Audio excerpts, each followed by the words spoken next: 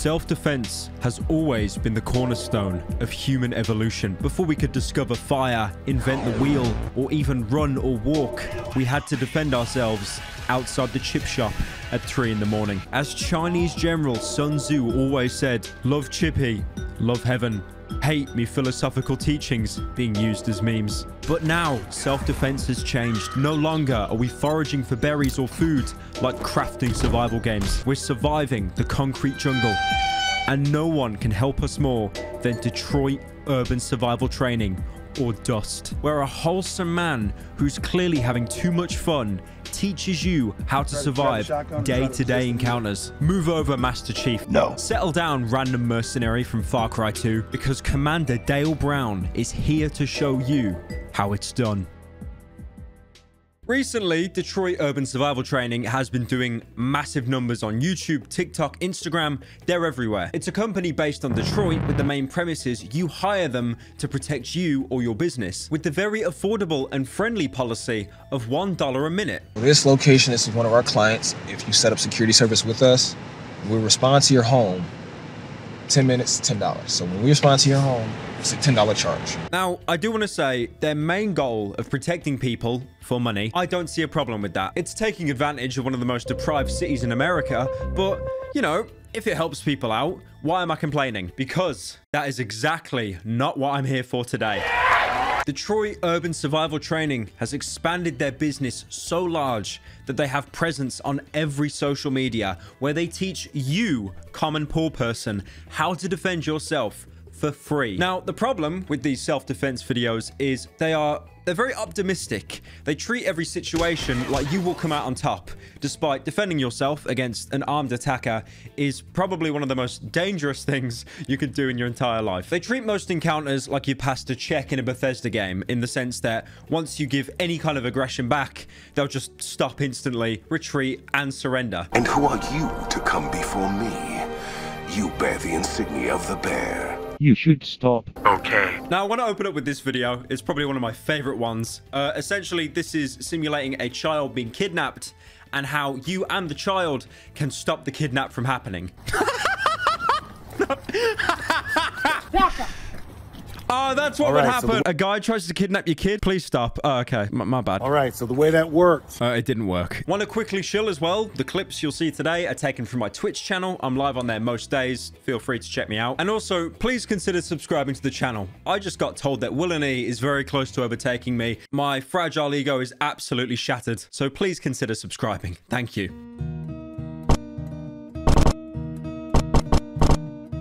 Kids front grab escape. Let go with me.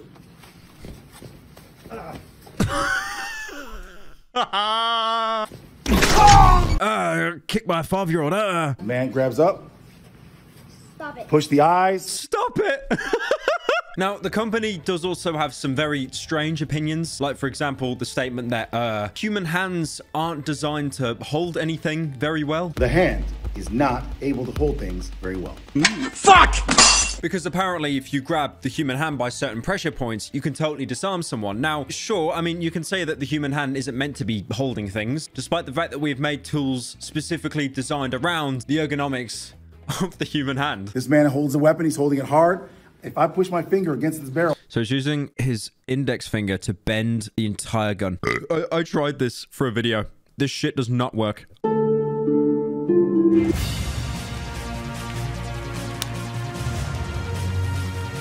I've got an iron cast BB gun.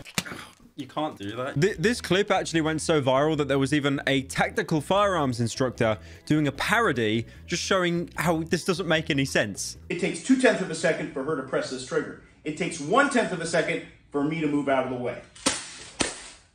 Okay, you're not supposed to change positions. Mission failed. We'll get them next time. I want to say as well, going off on a bit of a tangent, they do have their own merch page. Feel free to visit and buy anything you want. The reason why I'm mentioning the merch is because some of it looks quite phallic, to the point that the guy himself, Dale Brown, actually had to make a video addressing it. Thousands of people making inappropriate comments. These are keychains. I love the fact how he's getting comments about that as well. Young men, what's under your mother's bed is none of your business. That is not a keychain.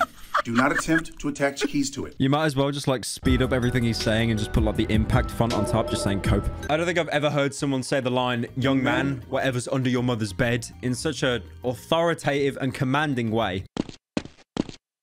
Young men, what's under your mother's bed is none of your business. Now, this company's been around for decades, but they've recently got some recognition when Vice did a mini documentary on them. Vice being the once viral YouTube channel that you just could not get out your recommended. Yeah, rip. And I mean, they had some pretty good stuff. Like, I remember when Shane Smith, the exec chairman of Vice, he went to North Korea, did some filming where he shouldn't, and it was really cool and insightful to see that perspective. I remember a really good one I watch like yearly at this point is the UK's scariest debt collector, or as I like to call it, the quietest man in Birmingham. Give me £1,000, keep your job, stay in the gym. If you don't want to give me £1,000, by the end of the day, I'll smash your head in. I'll smash your head in. But recently, Vice's content has got a bit more tame, I guess. But yeah, they did a video on Detroit urban survival training, and it's interesting.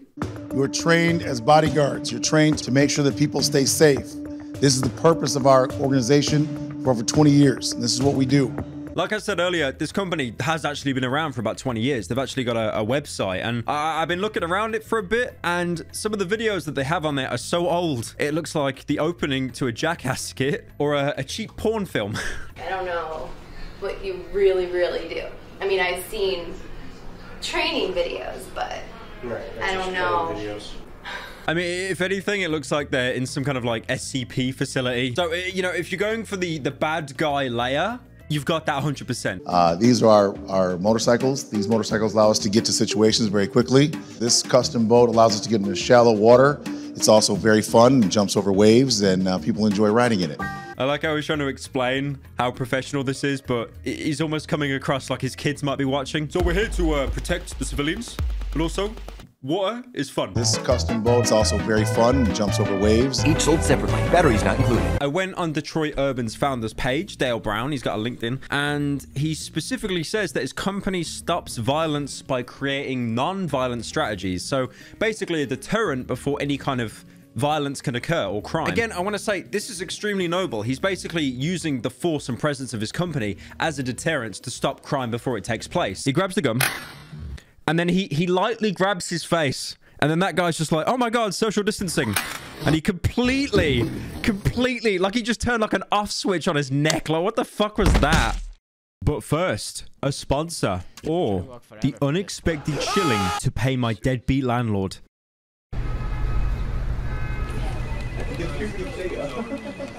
All right, so imagine this. You're trapped on a tropical island. There's a man with a mohawk that was probably cool in 2007 telling you the definition of insanity.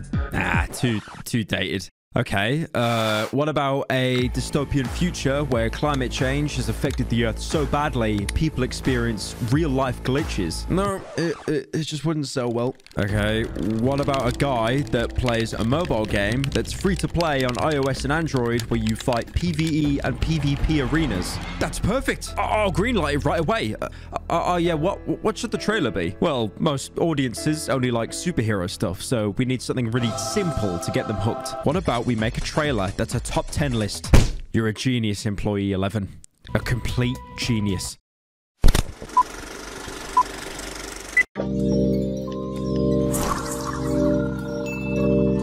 Raid moments.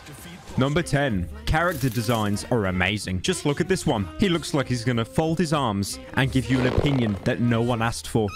The graphics are incredible. Just look at the polygons on that bosom. The graphics. That's really what this is all about. Upgrade your champions at the tavern. Nothing like a British pint to make a man stronger. Wife, love Sacred Order. Simple as. Because it's on phone, you can play it anywhere. My favorite place is sat on the toilet while my wife is shouting at me. Teehee. Join a clan and take on the clan boss to get tons of rewards. It's kind of like a prestige lobby, but you don't get scammed. Number 5. They've now added a Hydra into the game, an incredibly hard boss with multiple heads, like the head of Blight that poisons your team, or the head of Torment, making you skip your turn out of pure fear. Finally, a Dark Souls reference. And if that isn't enough, everyone gets a free simple raid champion between now and January 28th, 2022. All you have to do is log in for 7 different days. I'd love to play as simple. Look how wholesome he looks. Number 3, go to the link in description or scan my QR code and you'll get the epic champion Aina. Finally, woman in video games. I'm so happy to be a part of this movement. You also get 200k silver, 1 XP boost, 1 energy refill, and 1 ancient shard that you could use to summon epic champions. Oh my god. You can find all the treasure here. I'm legally obligated to show you because some of you are just that brain dead. Yeah, I think that's going to be a great movie. High five. But what was number 1? Oh, no idea. Which is figments of imagination in a character's mind. Oh, that's quite depressing. Raid, free game, 1 left, 1 left, 1 more left. So police use law enforcement, and what we do is use bodyguarding tactics to prevent predation. Again, I do want to say, as warm and friendly as a vibe I get off Dale, this wholesome man, I think it's more the way you dress, the big blacked out SUVs and the big scary sirens that is protecting the community rather than the training that you hand out. Don't move. What? What? This isn't the Matrix, dude. He's standing there like a fucking Giga Chad, by the way. Like he knows shit is going to go down. And not that he's an instructor and knows what's going to happen. They've shown up whenever I've called them. And in fact, their response time is so much greater than the Detroit Police Department that without them, I would not be as comfortable. Now, oh my Lord, baby Jesus. I'm about to have an opinion. Please, Lord, protect me from cancelling. No! I think it's a bit unfair to compare a private company that you pay for to protect you and their response times to your local police department. I want to say as well, before anyone like jumps down my throat about that, even the people voicing the Vice documentary pretty much infer that. After the city filed for bankruptcy in 2013, budget and pay cuts have pushed cops towards better paying police work outside of the city. Dale is obviously a very nice guy. He started his own company. He used to be in the army, founded Dust, and is using it to protect the community and also make a bit of money on the side. The problem is you're giving incredibly false expectations with your self-help videos because what you're essentially doing is telling people that heavy rain QuickTime events will work in the real world. And the problem is on the internet, any trend, anything we have seen time and time again, there are morons dense enough that will try it. You've got to scrun it. Oh, come on. Come on. He already put the knife in your back. If you've been stabbed, simply grab the knife and stab them back. Pushing their hands, bracing, stopping you from having freedom. Here's what you can do. You would not be able to disarm someone just by grabbing their hand.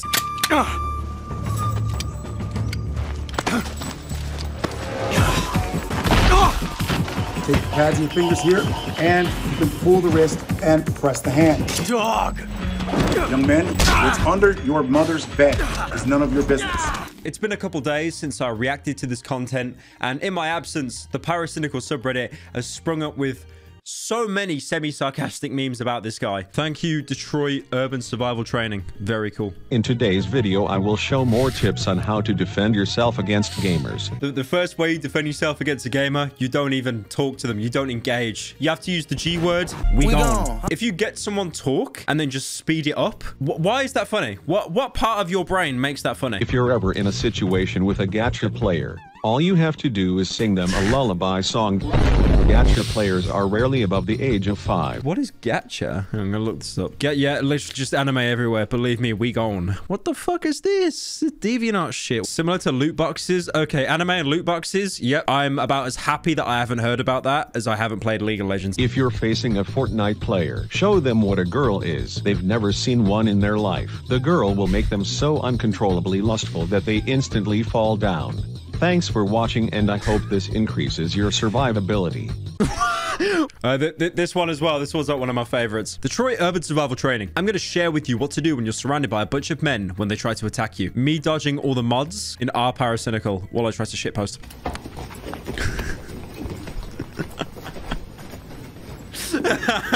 I like it because we have literally had a purge on our subreddit. There's like a post on there now with like 7K, and it's like World War I with like the Germans and the British coming together on the battlefield, be like, we're home. You guys that would post on there some non-descriptive meme that wasn't even relevant, get out of here, get out. High quality content from here on in. Now, this next one that comes up is like one of my personal favorites. It's essentially Dale teaching you how to stop a gun from firing by you grabbing the gun. It's like he's seen 5 minutes of Matrix Reloaded. First thing we're gonna do, since we can't move out of the way, we can't move offline, and if I were to try to move this, as soon as he saw my hand move, he's gonna fire. Okay. In this situation, if you move your hands, they'll fire the weapon. Okay. So we have to make this weapon not fire.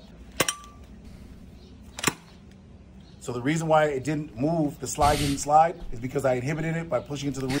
Bro, you just need to add like a quick time event. Now this one was actually so stupid, I have to try it out on myself. Just a test like the guy did. Yeah. Do it again. All right. Oh, did it work? Yeah. No, it didn't work. That's full of shit. Just a disclaimer, I don't have any striker-fired guns. I don't have anything apart from endless supply of knives in my drawers because I'm British. But what would happen if both of you were in a confrontation and neither of you had a gun? As a non-American, I have no idea. But Dale is here to show you by using a keychain because you always want to use a keychain to kill someone. Detroit Urban Survival Training. If the person's walking in your space, you can actually take the front of it, go right into the chest, back them off. Oh, come on, dude. You're wearing a zip up. If the world was as optimistic as this guy, there wouldn't even be wars because everyone would be able to, like, there would be no guns in America. There'd be no knives in the UK. It'd be people with these fucking self-defense pens. One thing I love about these videos, I binge like their entire YouTube catalog in one sitting on stream. They treat your nose like it is some kind of eternal weak point, like it's kryptonite, it's Superman. When Thanos died in Endgame, it wasn't from the snap. It's because someone flicked his nose. I'm gonna pull in the jaw. I'm gonna go across here, right across the bridge of the nose. He'll still be able to breathe. What is with this guy's obsession with the nose? He's acting like the nose is this like holy grail of weak points. Like you'll always get a crit if you go for the nose. But I'm gonna crush in here, grabbing my bicep here, pulling in. And from here, we can transport them backwards or let them go. You motherfucker! He also does videos in the great outdoors showing you how to spot a stalker and deal with them. What happens now?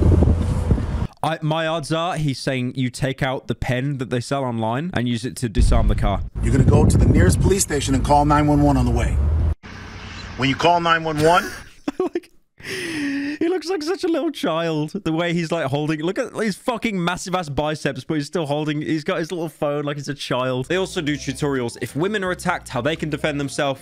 And this one here, this makes the nose one look completely legit. Do you know what to do if your neck is grabbed from the rear? If your neck is grabbed from the rear, clasp your hands, turn. Oh, come on. Come on. What urban survival training wants you to do is turn yourself into a human flashbang.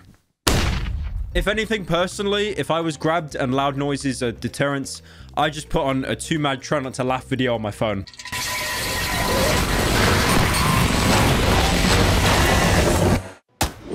Don't move. You move, I'll shoot.